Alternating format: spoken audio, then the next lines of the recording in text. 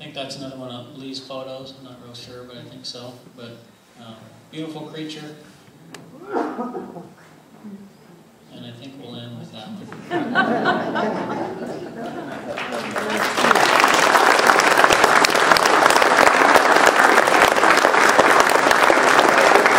Western Washington is kind of their range down into eastern Oregon. No, I mean for a nesting pair. Okay, oh. So roughly half, it depends on densities, but they can tolerate up to a quarter mile between nests in high density areas. The study in Oregon had nests fairly close. But what I find here is one owl nest about every square mile. So 640 acres, you know, and give or take, you got to have the right habitat. If you had really, really good habitat, lots of really good prey, lots of good nesting platforms, then they would tolerate each other closer. Great grays are fairly tolerant to each other, but if you had horned owls or barred owls, then they would probably spread out. Thank you. You're welcome. Yeah, I have a question about a pair of owls, and then some idiot shoots one of them, and they disappear, the remaining one, and it's gone about a year, and it's back, but there's no mate. Do they mate for life? Most owls do mate for life, yeah. But they're fairly monogamous, but they will pick up a new mate if they come back. So that's probably what that owl did, was come back. I'm not sure what kind it was, but come back and maybe hope. It was a great gray. It was a great gray. I did identify it, yeah. And I watched them for quite a while, and they hung around a little wet meadow, like it was alongside of a forest road on my land, and they went over to the gully. It was over on south slopes of Mount Ann. Okay. Yep. And you know, we see them around. I see them over on the other side of the valley, on the west side of the valley there, occasionally on fence posts in the evening. Yeah. He's flown across in front of me a couple times, but I don't see any. The nest is unused, and there doesn't seem to be any nesting going on. So likely there's still grays around your place. A lot of the nests, a lot of these natural nests I've shown you in platforms, I go back to year after year to see if they're re-nesting. They'll nest in the same nest maybe up to 3 years if it's a really good area, but they'll move on to alternate nests. So if you're patient and that nest stays there, just keep looking. Something may nest back in it. But look around too, because this year I went to this nest right here in particular, and nothing was in it, and it's been 2 years, and I'm thinking, what the heck? But I just started looking around, and within 3/4 of a mile, I found what I'm pretty sure is the same female and male from this nest. So they're probably fairly close if that owl paired back up. Thank you.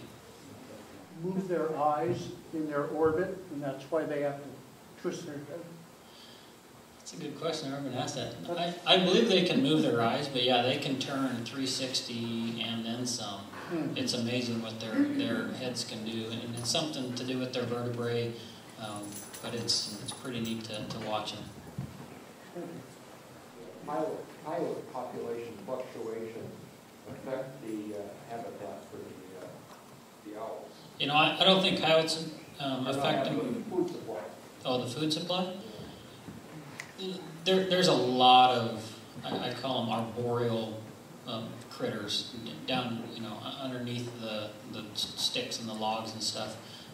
The voles and the gophers, the pocket gophers. I don't think the coyote populations affect them that bad. Yeah. What is the lifespan, and how many seasons can they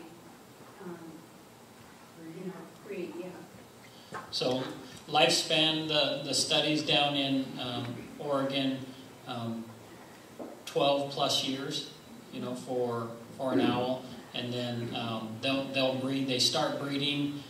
The earliest they've ever tried in the literature is about 2 years, but they're not real successful. So right when they hit 3 is when they'll start breeding. Right around 10 years is kind of their breeding lifespan if everything goes right. Which owl do we hear nocturnally when you're out hunting and about half hour before dark you hear the hoo hoo hoo hoo hoo? That's a great horned owl. And Dr. Bone, you're really good at that too. I didn't need to know any more other than the hoot, so yeah, very nice. Dr. Bone brings up a really good point. If you just pay attention and listen to the notes, you can tell right away what the owl is. There's a lot of websites. Cornell Ornithology is a really good one. You type in the name and you click on the species and it'll bring up pictures and audio, and you can click on them and say, yep, that was it, or nope, I'm going to keep searching.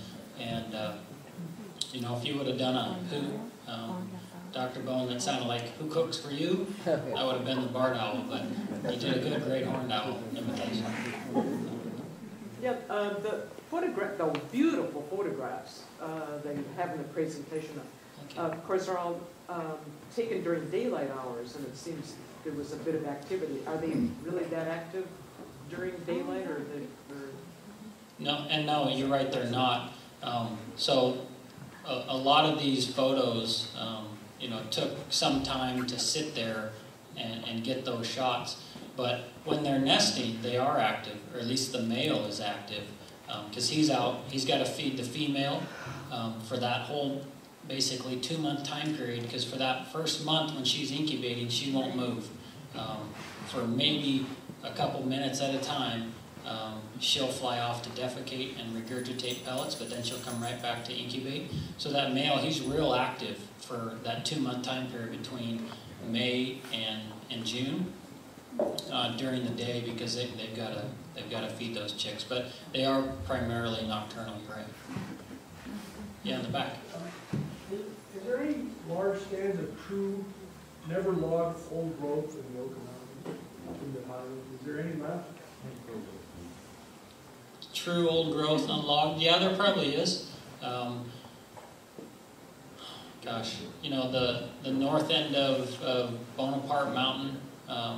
Down in some draws maybe that equipment couldn't get into, and then the Big Tree Botanical area, we've got those 2 big large trees, and you know that's our one botanical area that's got some true old growth in it. So yeah, but there's not much left around. So generally what you're seeing is either the dead old growth or second growth timber that's providing that natural platform if it's a broken off top.